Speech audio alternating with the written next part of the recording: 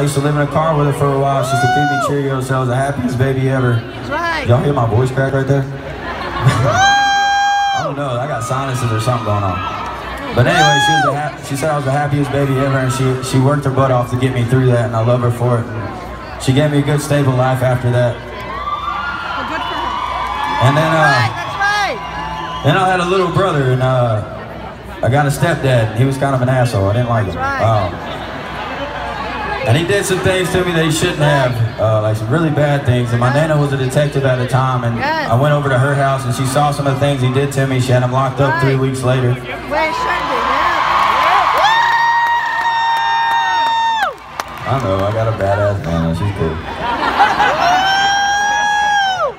And then also growing up in Georgia, I went through a lot of racism.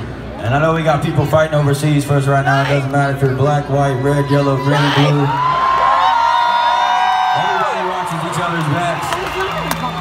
And I also know that everybody in here has been through something in y'all's life, and I know everybody in here has a dream, and the only reason I wrote this next song was to just tell y'all that no matter what you go through, no matter who tells you you can't do it, you can always follow your dreams. And I promise you that I was working at FedEx and Target before I started doing this, so. This next song is called Learning.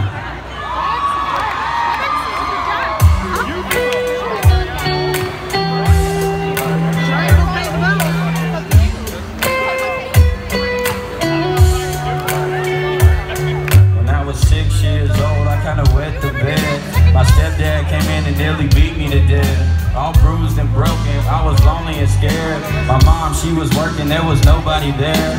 My nana showed up, she was super protected. Had a tear in her eye, she saw how I was neglected. The crazy part about it, she's a straight up detective. But you never would have guessed it, how she cooked you a breakfast. 3 weeks later, she had him locked in a cell. Now I'm 7 years old with a story to tell.